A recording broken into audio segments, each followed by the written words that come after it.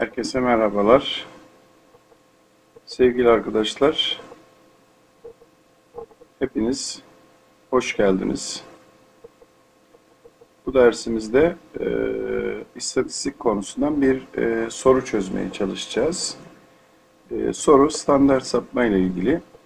X, Y, Z'den oluşan bir veri setimiz var. Bu veri setinin standart sapması 3 olarak verilmiş. Malum standart sapma sevgili arkadaşlar risk demektir. Yani ortalamadan ne kadar uzaklaştığını anlamaya çalıştığımız bir parametredir.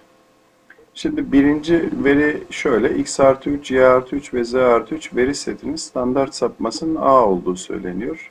Şimdi arkadaşlar x, y, z'nin veri setinin standart sapması 3 ise her bir terime 3 eklediğimiz zaman bu terimlere 3 eklemek buradaki yeni verilerin aritmetik ortalamadan uzaklaşmasıyla x, y, z'nin aritmetik ortalamadan uzaklaşması aynı şeydir. Yani bir veri setindeki her bir terime aynı sayıyı eklemek, her bir terime aynı sayıyı eklemek standart sapmayı değiştirmeyecektir. Dolayısıyla a değeri yani yeni veri setinin standart sapması 3 olur.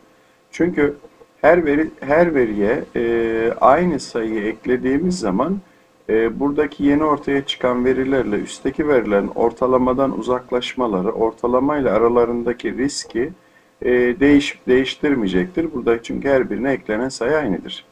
İkinci duruma baktığımız zaman yine bir veri seti verilmiş. X artı y artı z, x artı y artı z, x artı y artı z. Arkadaşlar burada her üç terimin aynı olduğunu görüyoruz. Dolayısıyla 3 terim aynı olduğu zaman zaten bu terimlerin hepsi aritmetik ortalamanın kendisi demektir.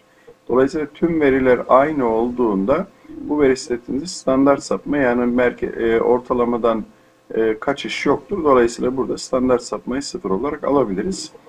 Bir veri setindeki her bir terim belirli bir sayıyla çarpıldığı zaman buradaki her bir çarpma uzaklaşmayı o oranda arttıracaktır. Dolayısıyla x, y, z veri setinin standart sapması 3 ise her terim 3 ile çarpıldığı zaman standart sapmamız arkadaşlar dolayısıyla kaç olacaktır? Buradan 3 ile çarpıldığı zaman standart sapmamız 9 olacaktır. Buradan a artı b artı c toplamına baktığımız zaman bu toplamın 12 olduğunu görmekteyiz. Bir diğer videoda görüşmek üzere. İyi günler diliyorum.